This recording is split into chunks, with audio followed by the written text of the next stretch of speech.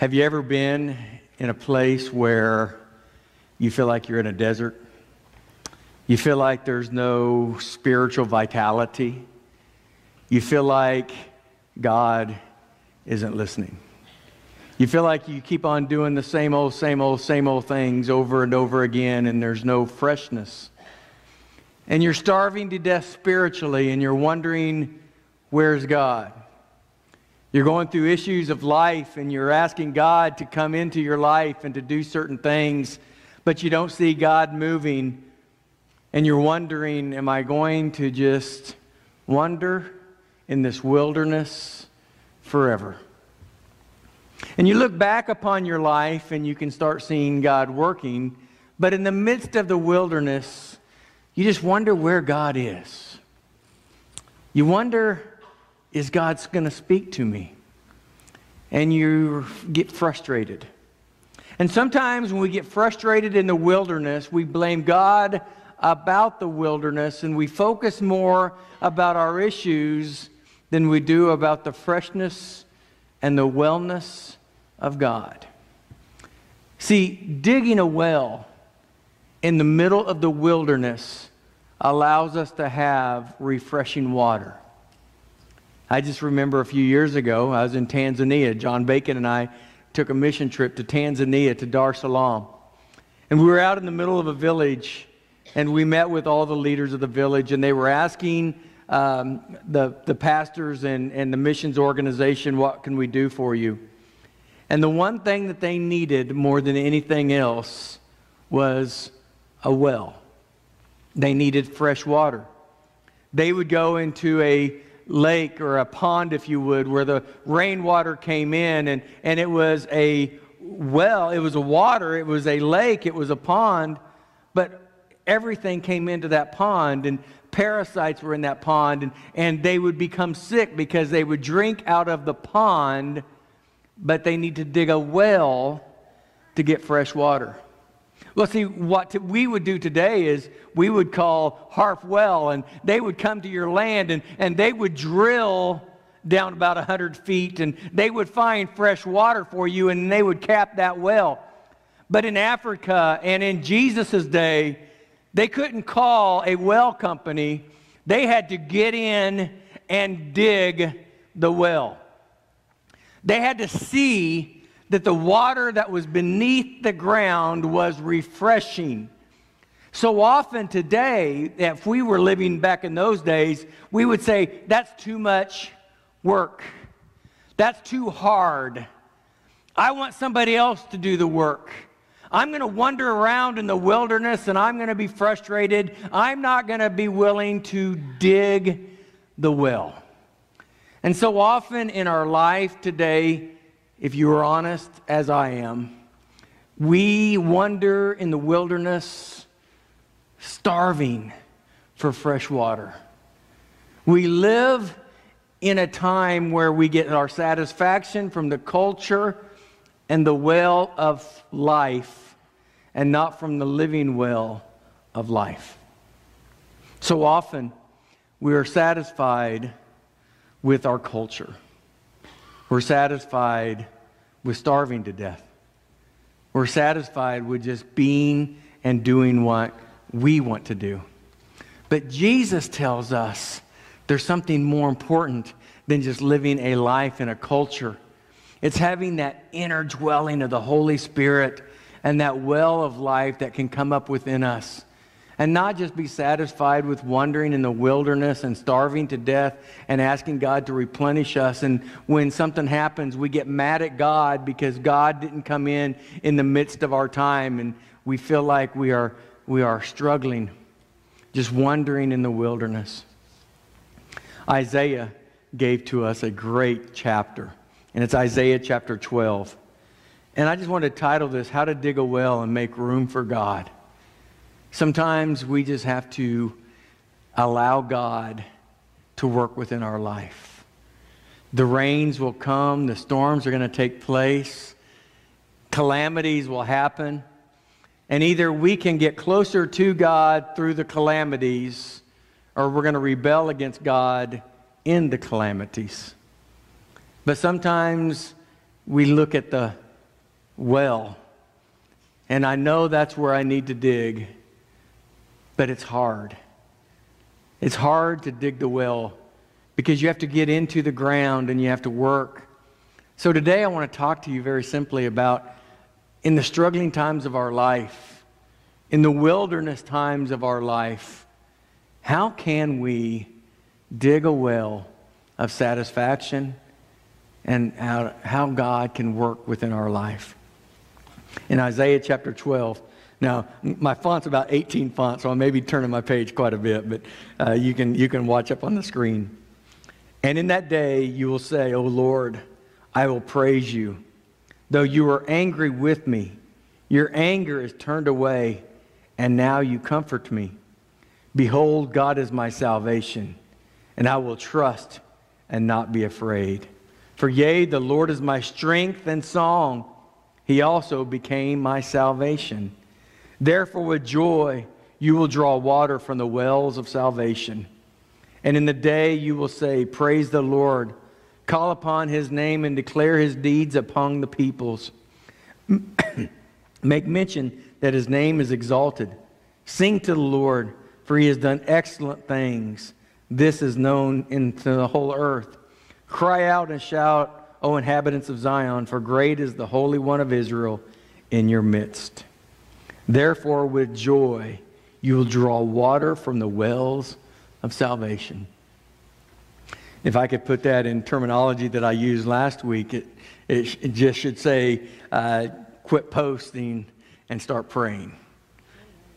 Sometimes what we need to do is understand the water of life is not from the acceptance of man and not for the accolades of what people can say to you, but it's what God wants to do through you. And when God is not done with you, he's saying this. He says, stop doing what you've always done and do something fresh. Do something new. You know, wells are about 100 to about 500 feet deep. Some are shorter than that, but about the average is about 100 feet deep. And as I said earlier, we would call a well company and they would just drill a well. But in the biblical days when they had to dig a well, they had to dig the well. They had to use their manpower and they had to use their physical strength to dig a well. And when you dig a well, in Genesis chapter 26, Isaac had to dig a well. He found a place that he wanted to grow and live. And he said this, he said, I am going to, well, let me read the scripture, Genesis chapter 26. So he built an altar there and called on the name of the Lord, and he pitched his tent there, and there Isaac and his servants dug a well. Let me give you 3 quick points before we even start. When you have a house and you find out where you're going to live, or you buy your house, he said he dedicated it to the Lord. When you find a house, when you find out where you're going to live, dedicate your home, dedicate your family to the Lord. He built an altar and he said, this is where I'm going to live, so I'm going to put God first. And then he pitched his tent. He found out where he was going to live. He dedicated where he was going to live to the Lord. And then he pitched a tent. And then what he did, he took his servants and himself, and he said, I'm going to dig a well because I cannot live here long term unless I have satisfaction. And that satisfaction has to be a living well, has to be water that gives to me life. So when you find a place where you're going to live, build an altar, dedicate it to the Lord. He pitched his tent and he dug his well. In other words, he said, I'm sacrificing. I am dedicated. Where I'm living, what I'm going to do is so important. So the first point into how to have satisfaction within your life when you live in the wilderness is choose the ground in which you're going to live. Find out why I'm going to live this way. Sometimes we never choose ground because we're tossed to and fro. And sometimes we know that we're a believer, but we haven't decided that we're going to live for God. And sometimes we haven't chosen the ground in which we're going to live. And when we choose where we're going to live or why we're going to live or what the purpose is within our life, then we can be dedicated and steadfast in what we have done. In Psalms chapter 119, verse 30, I have chosen the way of truth. Your judgments I have laid before me. I have chosen. Sometimes we have to choose the ground that we're going to live in. Sometimes we can't allow the things of our past to hinder what God is going to do. In Max Lucado, one of his books, he said he saw a Chinese man, and this Chinese man was struggling with headaches, and he couldn't deal with his headaches, and he went to the doctor. And back in China, back in the day, that they didn't really have the medical technology that he had, and he remembered that years before that he was mugged, and he had lacerations on his neck and on his face, and instead of doing x-rays, they just sewed up the lacerations. Well, when this man was about ready to cash it in because of his headaches, he went to a real doctor. And the real doctor did x-rays, and he found out that he had a 4-inch blade stuck in the back of his neck, between his neck and his skull. And that blade is starting to cause damage. It started to deteriorate, causing the headaches. And he had to deal with the blade, and he had to have surgery to get the blade out before he could stop his headaches. And I believe sometimes we have to look deep within the x-rays of our life to find out what it is in our past to keep us from having a future. And sometimes it may be anger, failures in life, sin that we have, a divorce that we went through.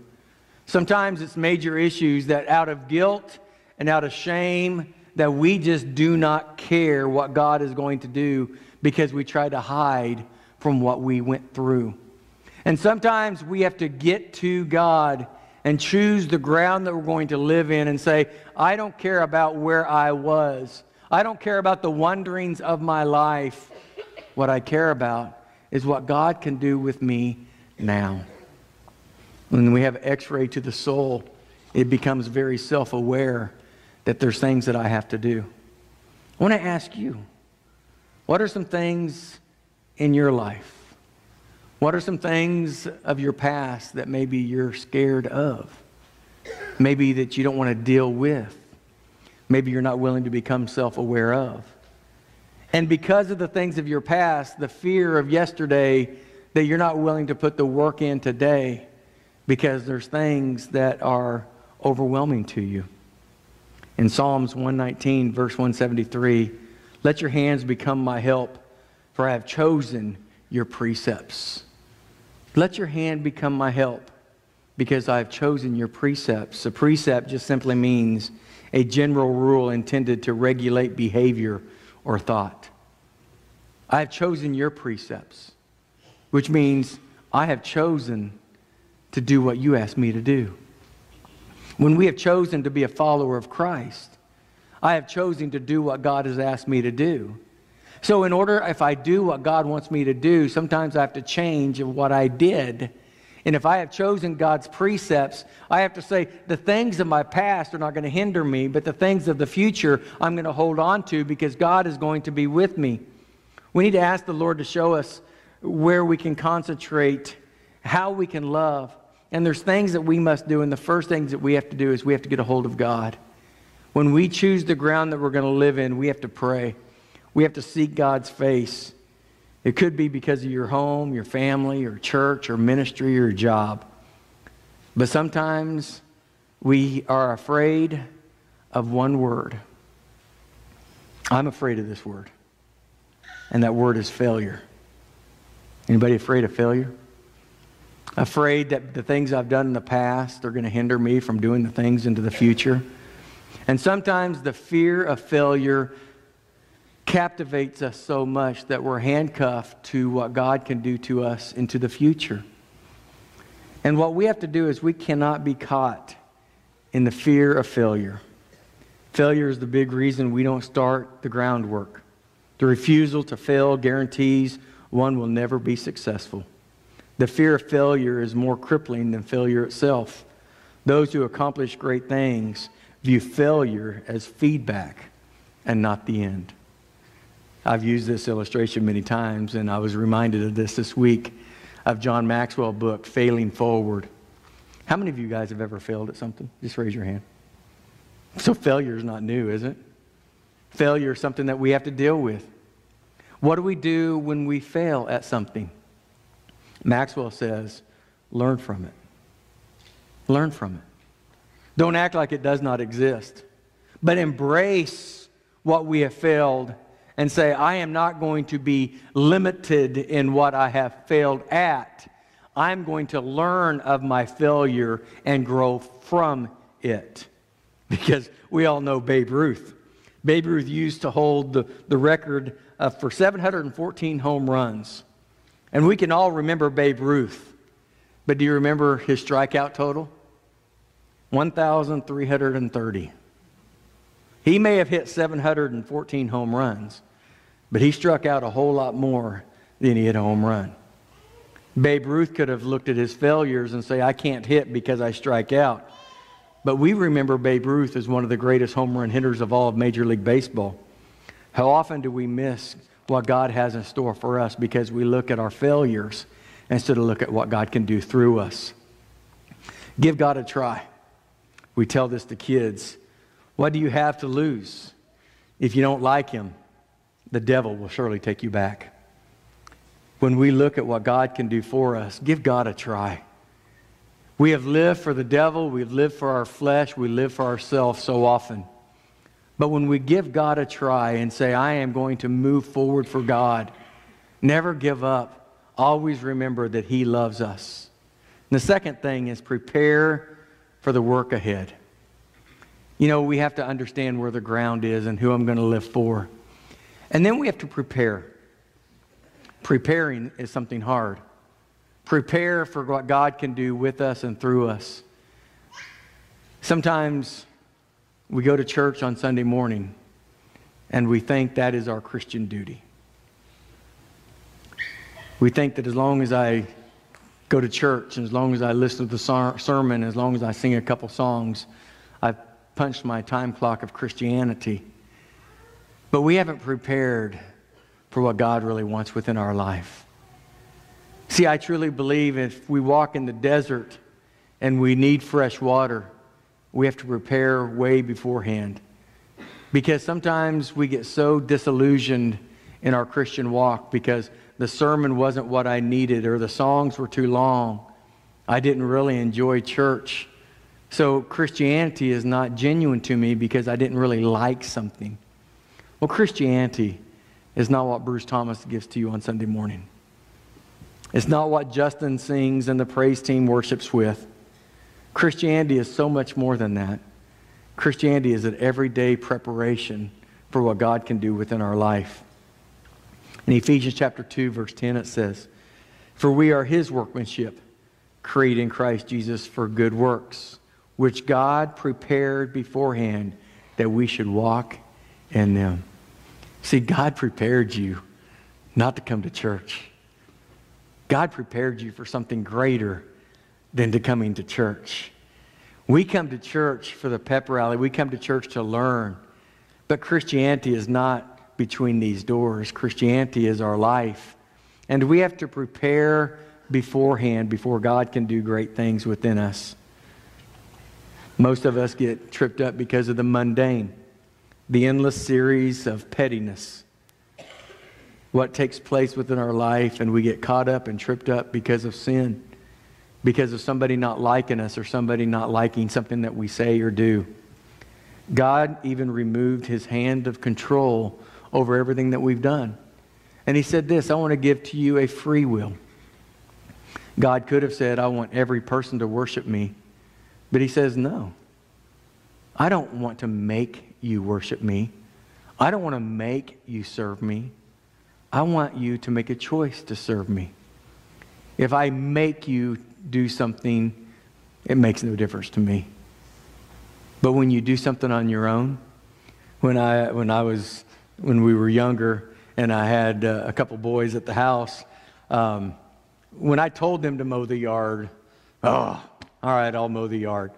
But you know, when I came home and the yard was mowed and I quit asking them, whoa, You actually did something on your own.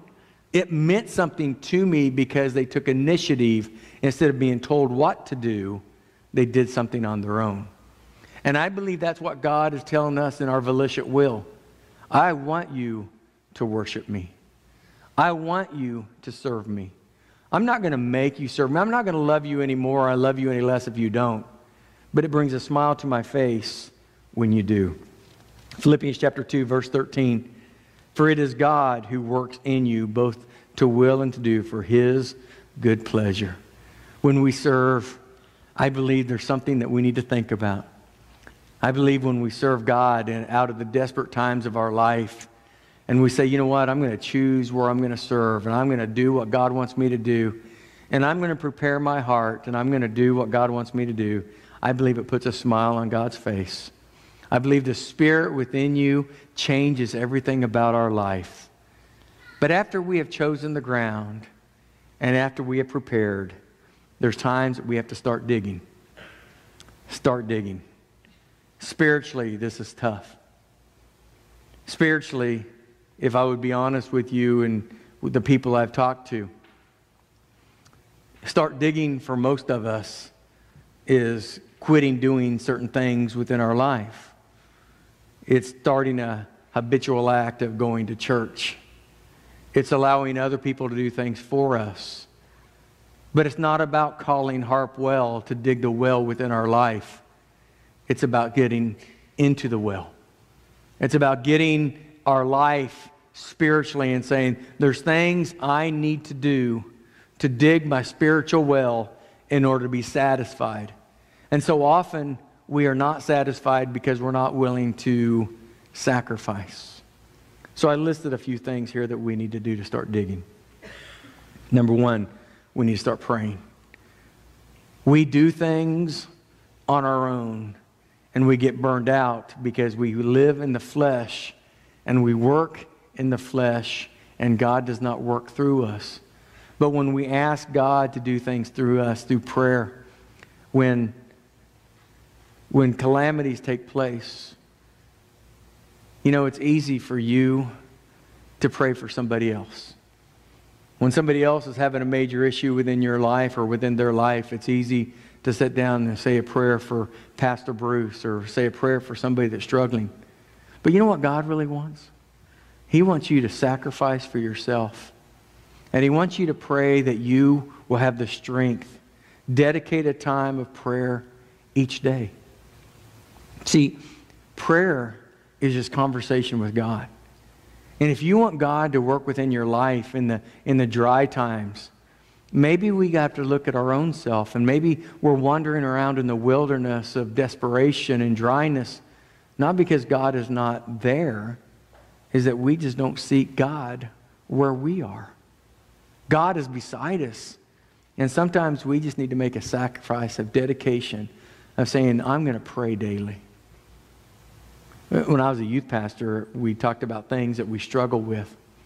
And you know the two major things that our teenagers struggle with, and I'm sure if our teenagers struggle with it, the parents struggle with it, is prayer and reading the Bible. We can act like we do, but we have so many resources at our disposal that when we just ask God and say, God, I need you, God gives to us a desire and a purpose within our hearts. Dedicate a time of prayer. 1 John chapter 5, verse 14. Now this is the confidence that we have in Him, that if we ask anything according to His will, He hears us. See, not if we ask anything He's going to give to us, but if we ask anything according to what? His will. We have to know what His will is for our life, and that's our precepts, that I'm going to live under what God wants for us. And if I live within His precepts according to His will, He's going to give to us freely what we need. And then put God's Word in your heart. Put God's Word in your heart. And that's not just coming to church. You know, I'm an old man now, but yeah, sometimes I have a hard time remembering what I talked about 2 weeks ago. Anybody say amen? You have a hard time remembering what I said at 2 o'clock. But, you know, 2 weeks ago, it's kind of hard to remember what we prayed about or what we talked about. But when the Bible says, put God's word in your heart. It's listening to the word. And in our society today, in our church today for sure, we have resources that you can baptize yourself into God's word. Right now, media is a wonderful tool that we give to every person within the church, absolutely free to you. That I tell you, 15 minutes a day, when you get up or when you go to bed, you can pull up sermons, outlines, messages, challenges, books, and videos that can challenge you like you've never been challenged before. But what we have to do is we have to say, I'm going to do this. Because if we're not willing to pray and we're not willing to put God's word in our heart, do you know what we're doing? We're wandering in the wilderness of desperation. And in that wilderness of desperation causes struggle. Begin the sanctification process by putting God's word in your heart. Read it, believe it, and study it. Memorize it, think on it. But the most important thing is obey it. See, we can put things in our head and we can read things, and it could be very good illustrations and good processes for our life. But the most important thing is God's word is truth. And it's not something that we read for entertainment. It's something that we read to change our lives. And if we just have it in our heads, but we don't obey it in our life, it's just a good fictional book. But when we obey it and understand that God's word is real, it changes our life. It does what God wants us to do. And then actively serve Him. As we said just last Sunday, sometimes we have to sit at Jesus' feet, and then we can serve Him. But if we're not willing to serve Him, we have really not learned from Him. Start actively serving God, to give your talent and to give your ability so He can use you. So often we look at our abilities and what we're good at, and we take it to work or we take it to school, and we give and we serve others. But you know what God wants more than anything else is for you to love Him and to serve Him. To serve Him means put myself second and God first. Jeremiah 7:23. But this is what I've commanded them, obey. Obey my voice, and I will be your God. And you shall be my people, and walk in all the ways I've commanded you, that it may be well with you. Walk in all the ways that He's commanded, and He will be with you. When we dig the well, it takes some work. And then we need to persevere when we keep on digging. So sometimes we have this epiphania moment. Sometimes we have a life-changing event. And sometimes we're walking in the wilderness and we get frustrated and we say, okay, Lord, I'll do it. I'll start serving you. I'll start going to church. I'll start reading the Bible. And we do that for a month. We do it for a couple months. But something happens. A distraction takes place. Things happen. And we say, you know what? I've got more important things to do. In order for us to dig the well, we have to persevere when we're keeping digging the well. Persevere means it's not going to happen overnight. We're not going to have the magic pill given to you by the pastor to say you're going to be spiritually whole and everything's going to be wonderful. It means sometimes it's hard. In 2 Peter chapter 1, verses 5 through 6, but also this very reason, giving all diligence, add to your faith virtue, and to your virtue knowledge, and to knowledge self-control, and to self-control perseverance, and to perseverance godliness. I believe one of the things that we must do is we must have the ability to persevere. In other words, when things are not going your way, when you feel like that you're walking in the wilderness of desperation, stay on the path. Keep strong. Never give up. Keep asking. Keep seeking. Keep knocking on God's heart, and God will do great things for you. In Luke chapter 11, verse 9, so I say to you, ask, and it will be given to you. Seek, and you shall find. Knock, and it will be opened unto you. Not only for our salvation, but for our journey in life. Remember, we have two choices that we have to make on a crossroads. We can choose to believe what we cannot overcome in our situation, or we can choose to believe that God can overcome any situation. And when we choose that God can overcome any situation, it changes the way that we see God. Sometimes we look at God and we say God is somebody that we just have to come to church and we have to do certain things. We have to obey Him. We have to read the Bible. But we need to change the difference between have-tos and get-tos. I don't have to go to church. I don't have to trust in God. I don't have to serve Him. I get to. Not because I'm obligated to. It's because of what He has done for me. I like what Paul said. I press toward the goal, the prize of the upward call of God in Christ Jesus. I press towards. I move on. I know that God loves me and He's going to take care of me in every step of the way. But when the rubber hits the road, the last point is very difficult. We need to focus on the water and not on the dirt. Did you see that well when they were digging the well? They were filthy. They had to get in and they had to work. And sometimes in our spiritual life, you would think that God should show up and everything should feel like it's an utopia and God is in the midst of your life and God is answering prayers left and right. But sometimes it's work. And sometimes we have to deal with the dirt. And sometimes we get so focused on the work and the dirt, we don't focus on the outcome, and the outcome is God's blessing within our life. We need God's blessing. I want God's blessing. But so often, because it's hard, we quit because of the work. God is just saying this: if you're wandering in the wilderness, you decided where you're going to live, seek me first. I want you to put an altar of God within your life and let God start working within your life and pitch your tent and know exactly why you're serving Him. Not because of calamities and not because everything's wonderful. It's because I have chosen the precepts of God and I'm going to serve after Him. And then, after you've prayed unto God and after you've put your tent where it needs to be, roll up your sleeves and start digging your well.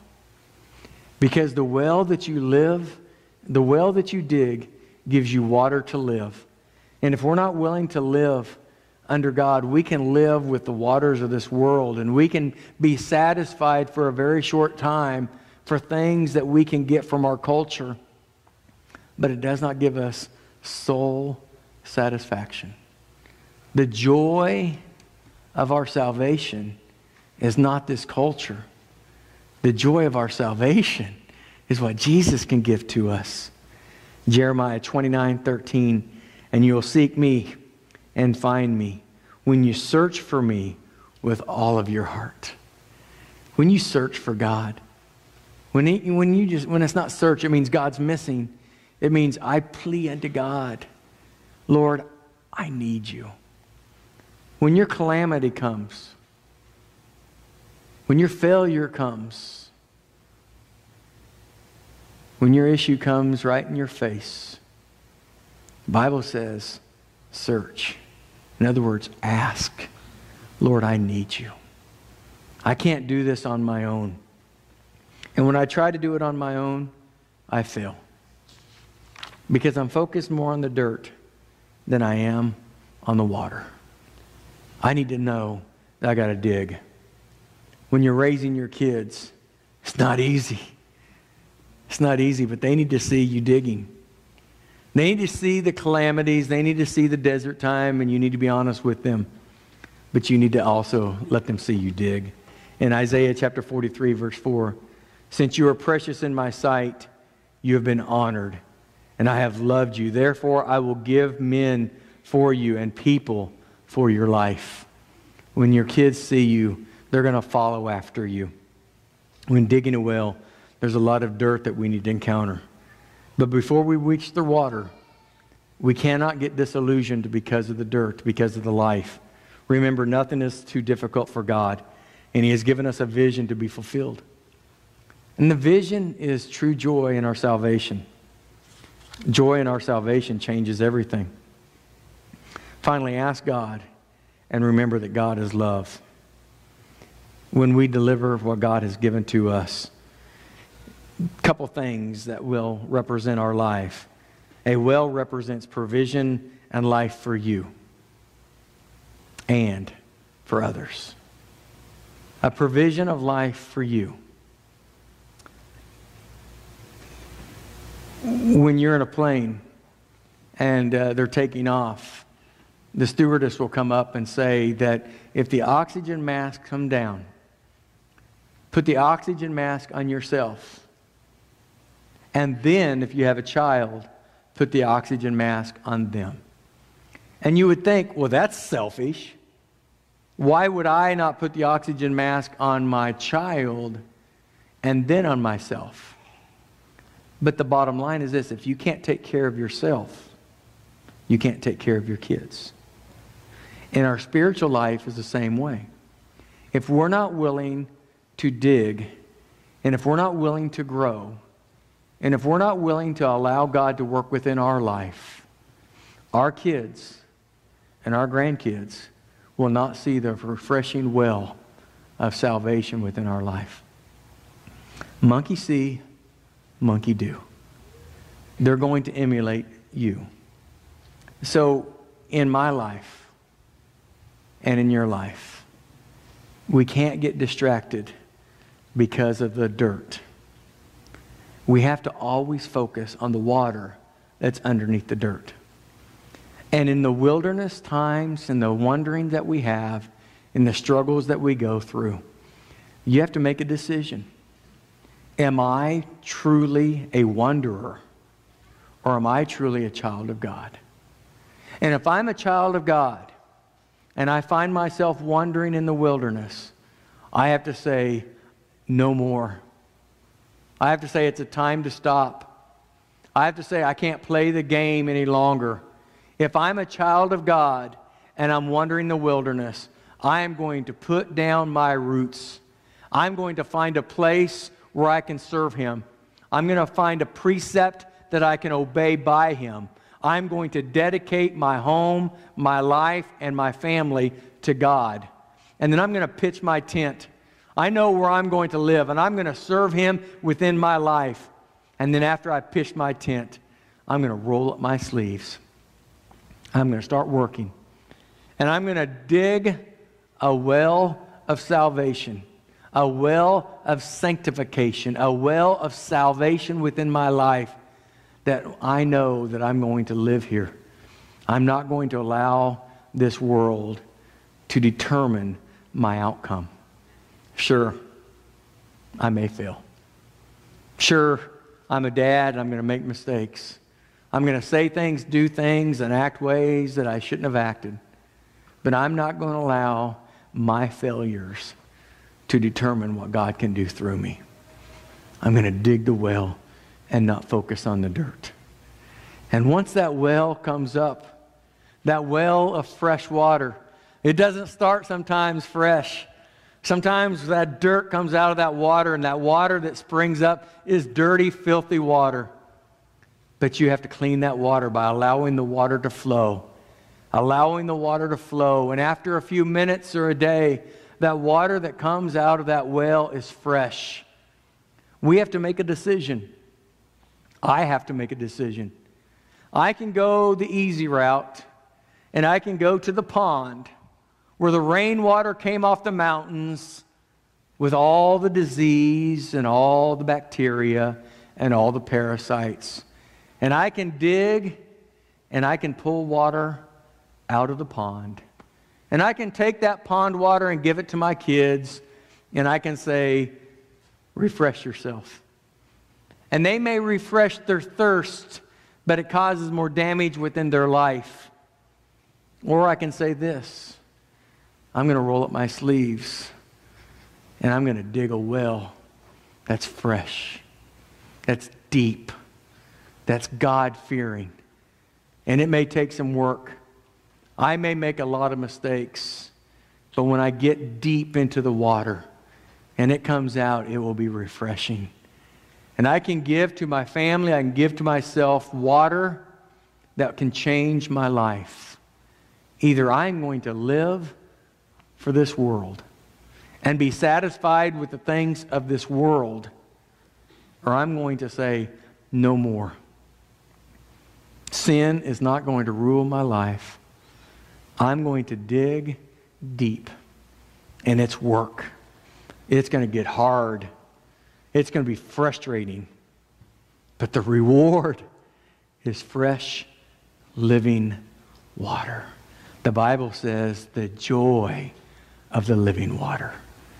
It may be hard, but once you look back at what God has done for you and through you through the desert time, you can look back and say, I see God's hand.